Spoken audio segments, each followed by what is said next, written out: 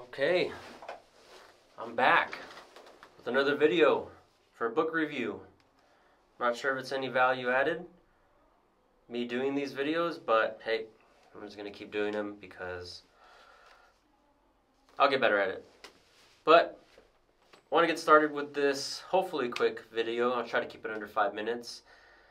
Now, normally when I review videos, when I review books, I try to keep it I try to keep them from books that are recommended in DoD leadership type of reading lists. A lot of those are normally what we're kind of told in the military, or maybe in the civilian sector, in some kind of DoD or DHS or Department of State, whatever you're at. I don't know. Maybe you work at Costco and they have leadership books as well.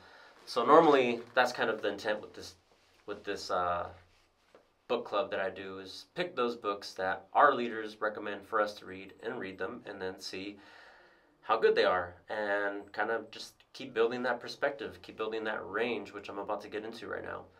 But this book today, I deviated from that and I chose a book by none other than Bill Gates. This guy is a maniac. He reads hundreds of books a year probably and memorizes all of them. I kind of envision him as Rain Man. But he came out with a reading list, and on that reading list, he only had 6 books on there. So as I was glancing through his reading list, I noticed that there's one called Range, okay, which is this one. Alright, so Range by David Epstein. Why Generalists Triumph in a Specialized World. Right off the bat, that caught my attention for one main reason, and the reason for that is it talks about generalists triumphing in a specialized world. I don't know if you've ever heard the saying where it's, hey, I'm a jack of all trades, master of none, something along those lines. Not saying that I'm exactly like that, but I've always felt similar to that saying. I've always felt that I'm pretty good at a lot of things, but I don't specialize in anything. And I've always thought of that as being not ideal, right? You have people out there that are at my age, right? I'm not going to say my age, but I'm older now, and there's people who started off in high school and already knew what they wanted to do, got into university, did what they wanted to do, got their master's, got into a corporation or some kind of business, and early on they specialized, they got what they need to do, they're successful now.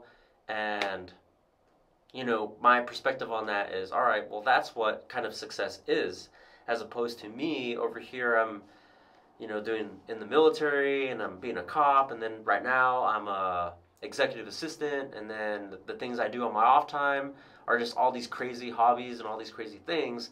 And I've felt like, hey, how is that going to benefit me being such a generalist? But this book talks about all of that, and it actually kind of counters what I thought would be right or wrong.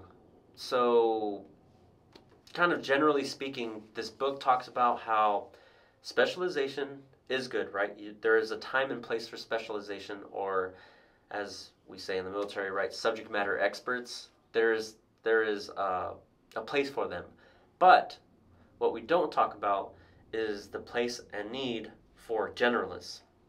Meaning, you can have someone, you can be in an office that specializes in underwater basket weaving, and that's cool. You can hire a bunch of people who specialize in that, went through years and certifications and did all kinds of stuff, but you would also benefit having a carpenter join your team, or having a who knows, Gordon Ramsay join your team, or whatever the case may be. Somebody outside, completely outside the scope of specialization. Why? Because there'll be a time when you're weaving those baskets underwater and you encounter a problem. When you encounter that problem, normally we've problem solved from the inside, right? Meaning the people who are part of that team who specialize and know all the same things, they're going to try to solve this problem. But what happens when you can't solve that problem and you're stuck on a problem? Well, that's where generalists come in. Generalists have the ability to look from the outside in and bring about creative ways of problem solving. And there's a bunch of examples in this book. They talk about golf. They talk about Tiger Woods. They make fun of the book Grit by Angela Duckworth. They also the author also talks about artists, painters, just a plethora of examples, and to showcase that the value of being a generalist.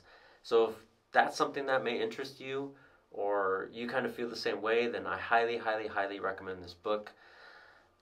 If I were to rate this book 1 out of 5 stars, then I would rate it 5 stars. And for me personally, that means that I would reread the book and I would gift the book if I had an extra copy or something like that.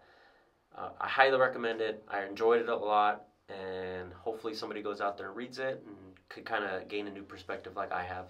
And that's what I like most about this book is because it's complete. It's given me a complete new perspective on being a generalist, something that I didn't have before, and that's why I find books so beneficial. Reading these, it just kind of, even incrementally, increases my perspective on things.